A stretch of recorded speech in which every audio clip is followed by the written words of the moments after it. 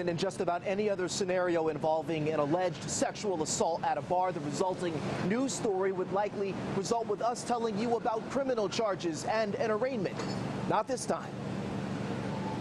The suspected sexual assault that took place between a woman and a male customer early Sunday morning at Manhattan's Bar None has a twist with international flair, and not in a good way. It happened just before 2:30 a.m. Sunday when a Sudanese citizen allegedly groped a woman inside the bar, specifically grabbing her breasts and buttocks against her will. Someone called the police. When officers arrived, they detained the suspect for questioning, and then he ran out of the bar and down the street. When officers caught the man, they placed him under arrest.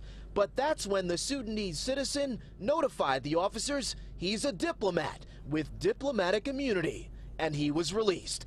Yes, a man accused of sex assault in a bar set free. That's wrong, clearly. Super sketchy. What's the outcome that you would have liked to see? He gets questioned, he goes to jail, like whatever, he gets detained. They properly investigate what's going on.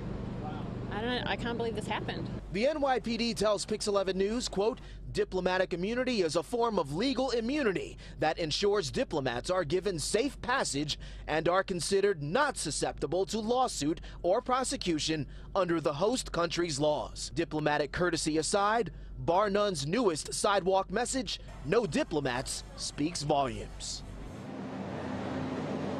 It is the Columbus Day holiday, but we went ahead and stopped by the Sudanese mission, closed. We reached out via email and telephone to the Sudanese embassy in Washington, D.C. No response, but again, Bar None saying no to diplomats, taking matters into its own hands.